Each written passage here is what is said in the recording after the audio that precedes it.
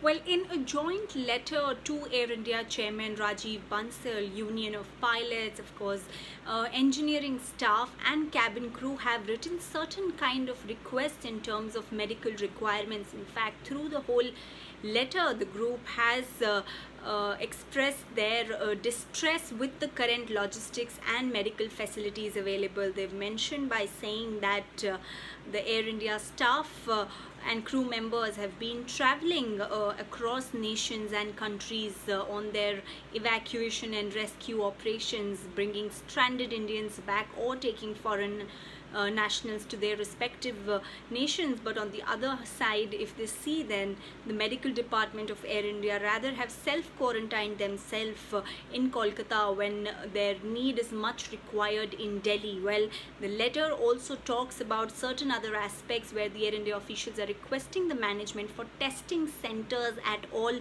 stations in case one of their crew member turns positive. We know that Air India crew member last week had turned positive with COVID-19, and of course crew members across airlines are facing this situation because of their extensive traveling and exposure to COVID-19 in this pandemic and hazardous situation. The letter also talks about officials and management requesting the chairman on need of PPE, that is Hamzat suits, masks and gloves and sanitizers for each of the crew member.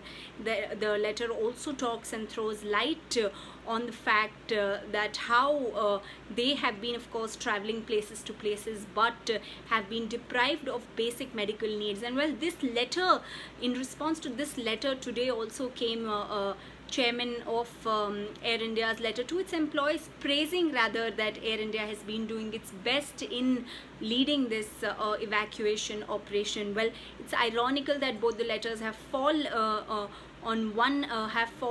as a response to each other on one day, which more looks like a conversation that had to be out on public forum. But as you see on the screen, the letters that have been shared expressing their disappointment with the facilities after, of course, leading a whole evacuation mission.